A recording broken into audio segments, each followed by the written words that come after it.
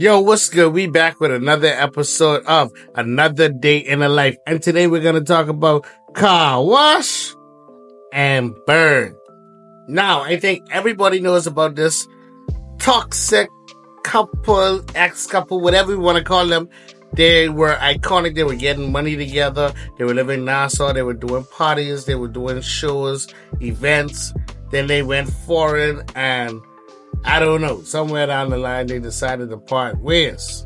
Now, what brought them before me is the other day, it was Carwash birthday. Happy birthday, Washi. And Bird decided to give her a shout out. Maybe it wasn't the best shout out. He said, happy birthday goes out to the biggest Joneser I know. Wish you many, it's supposed to be many, more. And then he tagged her in the post, but she removed the tag. So this prompted many people that started laughing and clowning and getting off. But Washi didn't take it funny. So she had to bring some receipts. She pulled her receipts. I ain't gonna lie. She pulled a receipt quicker than the lady who served me in Super Value this morning. And she pulled them receipts. Oh my God.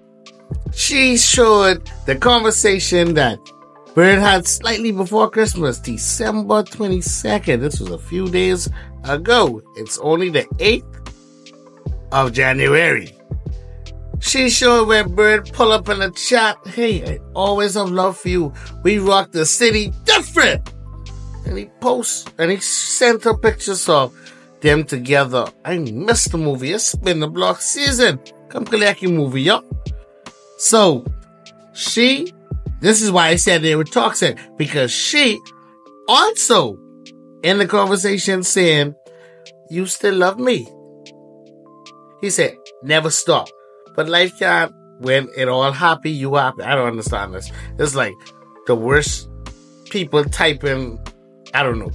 But she said she knew she was his person and she wished they could, endure. So, after this, woman don't go, you go low, woman go to hell. Meaning, you could call a woman fat, woman could call you break. Hey, you breaking them. Hey, your woman have cancer now. Hey, you got away. You never have gas in it. They will take it to the max. So, you know what she did? Let me show you what she did. She let him know, like, hey, you know, I just made a movie, right? But I love my movie like I love my country, bro. Like what nigga said. I love my movie like I love my country. And he doing things for me. We got a little bit of emotion. You won't ever do these things for me. You know what I mean? But she still love him. See, the thing is, they still love each other, But they just gotta be, like, they just gotta have animosity towards each other. Sometimes, but you gotta let things go. But it's two roads. It's the high road and the low road. And you know which one Bird took. He took the low road. So he was away from his phone. And when he got back and he must see what's going on, this prompted him to make a little response. Now, his response was about 20, 30 minutes. But he was just roasting Carwash and talking about she was prostitute and all that. We're not going to post all that. Just going to do a little quick clip so you can see like what type of time he was on. I used to be there before and I still don't want to see what happens. I only wish you happy birthday, but you take that out of proportion like that. But I ain't even come to address that situation because you've been selling pussy in fucking Miami for a long time, so that ain't even nothing new. You see what I'm saying? And that picture is just a little reminder of when you was in the shelters. You see what I'm saying? Because that's the shelters picture. You was so happy for a little piece of food. But anyway, that's all I know. You got my throat.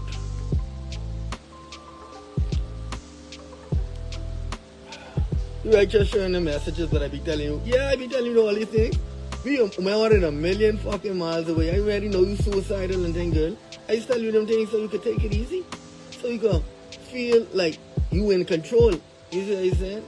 But at the end of the day, you already know I don't give a motherfucking flying fuck. I fucking leave you sleeping when I go in New York. I come leave you in New York and going straight to fucking the Bahamas. What type of feelings you think that is? You won't leave me, no. I leave fucking you, girl. So you would think that would be the end of this whole debacle.